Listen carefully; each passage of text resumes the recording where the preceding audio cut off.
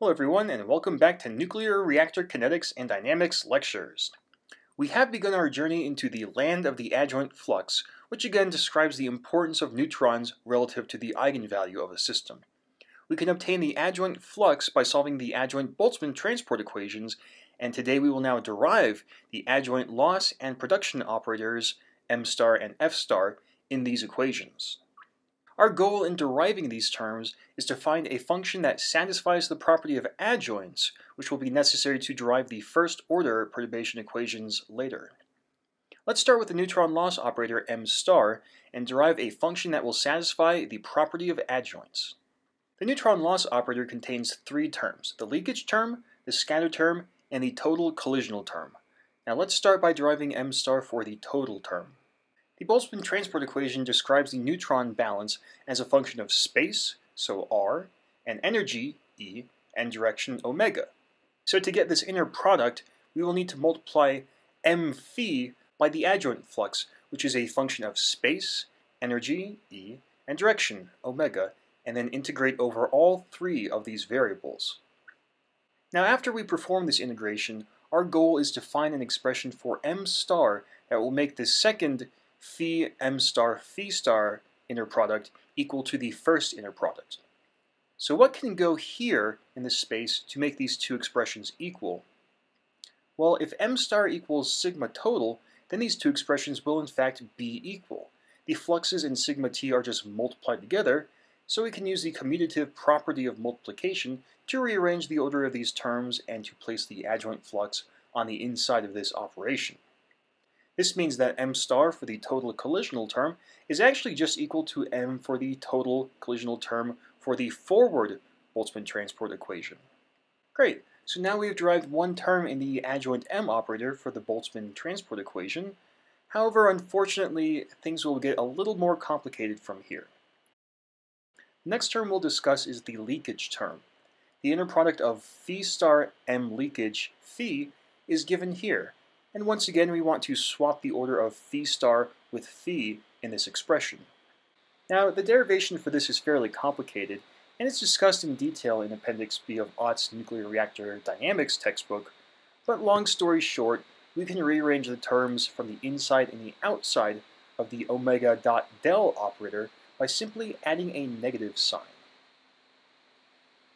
Thus, the adjoint neutron leakage operator is simply equal to the negative of the forward neutron leakage operator.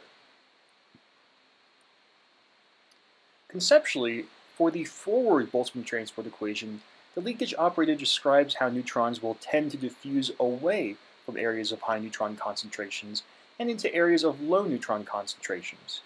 Because of this added negative sign, the reverse happens here. And the adjoint leakage operator states that a neutron's importance will tend to diffuse away from regions of low importance and to accumulate into regions of high importance. This makes sense because low importance neutrons will tend to be eliminated from the system before too long, whereas neutrons in higher importance regions will have a greater chance of causing fissions and thus continuing the chain reaction. Next, we'll derive an expression for the adjoint scattering source term that satisfies the property of adjoints.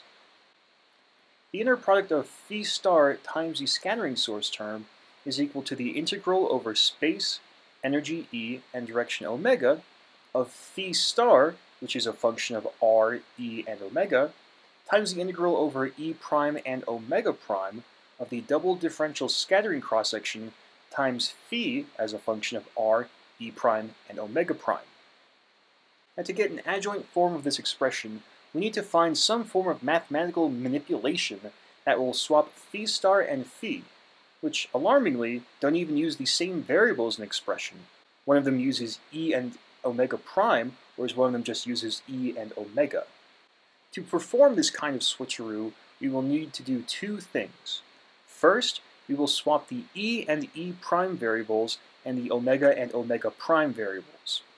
We end up integrating out these variables anyway, so it's okay to swap them so long as we still integrate over each variable eventually.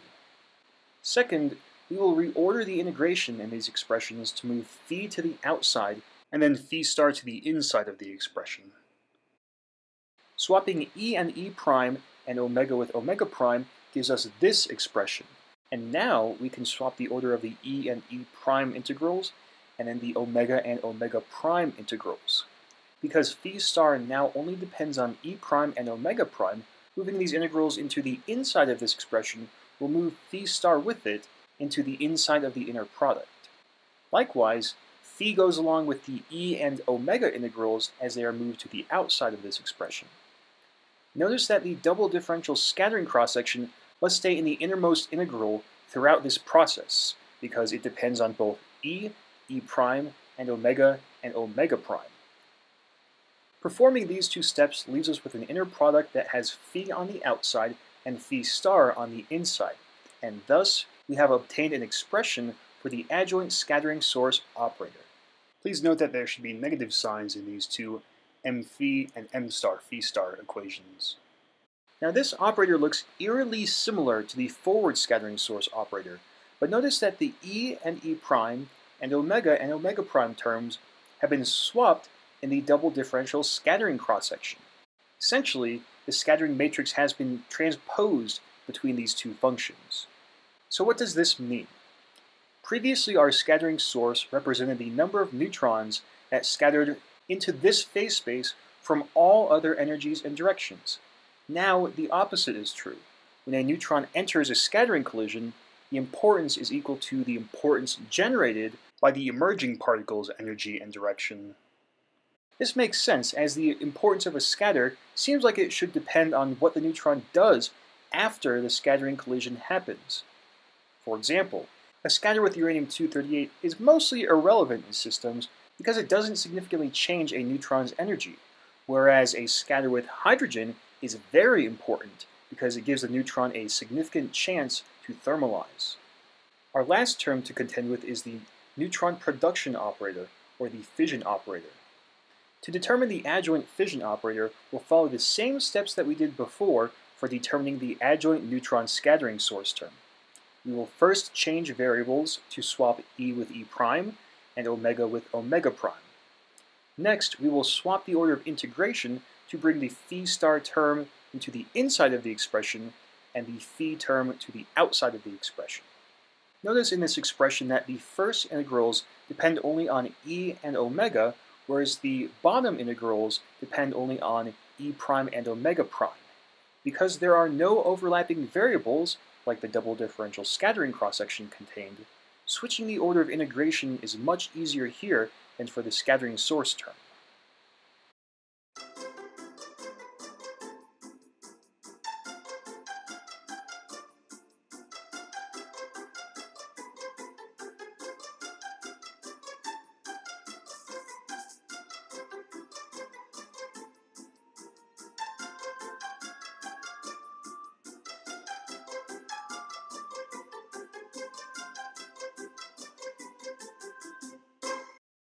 And thus, we have developed an expression for the adjoint fission operator. This adjoint operator has kind of turned physics on its head for our system. Instead of having fission neutrons that are born at the chi spectrum energies and that create fission neutrons according to the nu sigma fission cross-section, our adjoint neutrons are born at energies dictated by nu sigma fission, and they generate fission neutrons according to the chi spectrum cross-section, where cross-section is in quotation marks.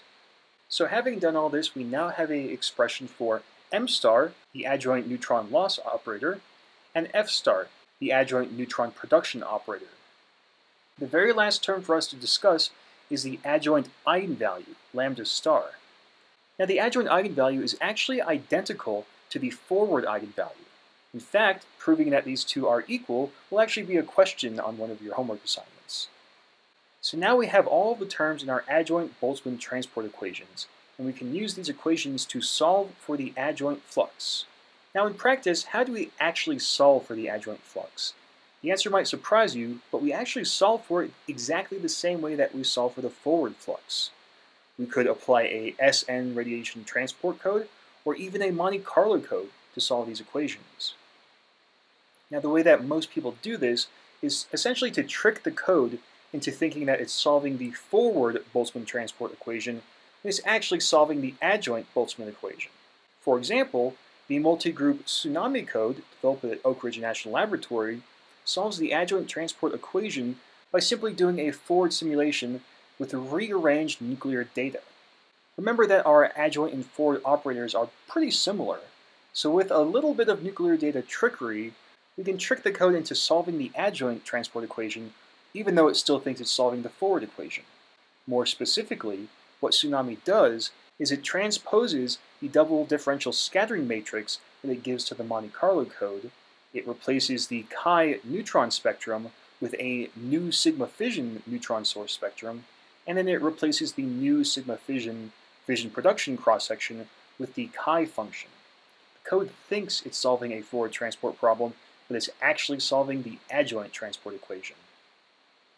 This concludes our journey into the Adjoint Boltzmann Transport Equation. Next time we will use these new adjoint concepts in fascinating ways and derive the first-order perturbation equation.